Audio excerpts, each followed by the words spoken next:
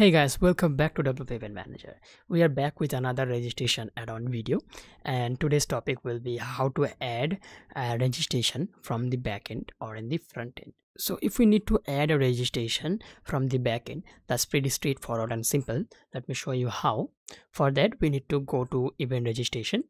Then we can even go to all event registration and add new from here, or otherwise we can click this add new button as well. So here, firstly, we need to type in our attendee name. Then we do not need to type this description as this is an attendee. And then we have to type in our attendee's email address.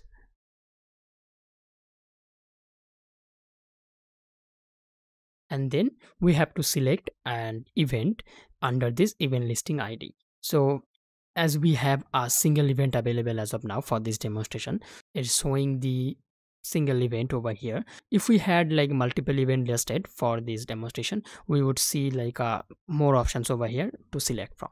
So I'm selecting this event listing ID as well as of now. So then we can add custom field for this attendee from this custom field section. So we have a lot of select options from here we can choose from, and then enter a value, and we can add like multiple custom fields as well. And we can even add registration notes over here. We can even define the status for this registration from this panel as well. So I'm leaving all them to default, and if we click save, we will see our event registration has been updated. So if we go back to our dashboard, and we have our newly registered user over here in our attendee list. So this is how simple it is to add a new registration from our backend side. And front-end side event registrations are more simple. Let me show you how. That's for need to go to the front end first. Then if we go to our listing page and select the listing we have.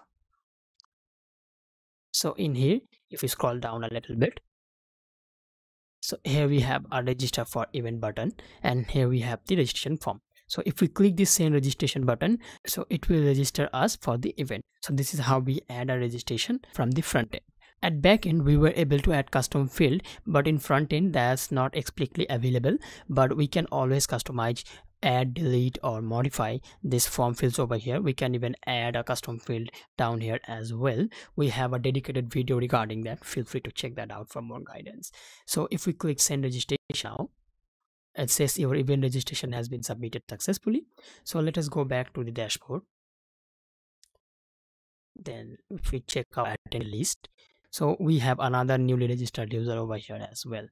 So that's pretty much wraps it up for this very short video. I hope you enjoyed watching it and found it useful. If you did, a like to the video will be amazing. And if you are liking this series so far, a sub to the channel would be more amazing.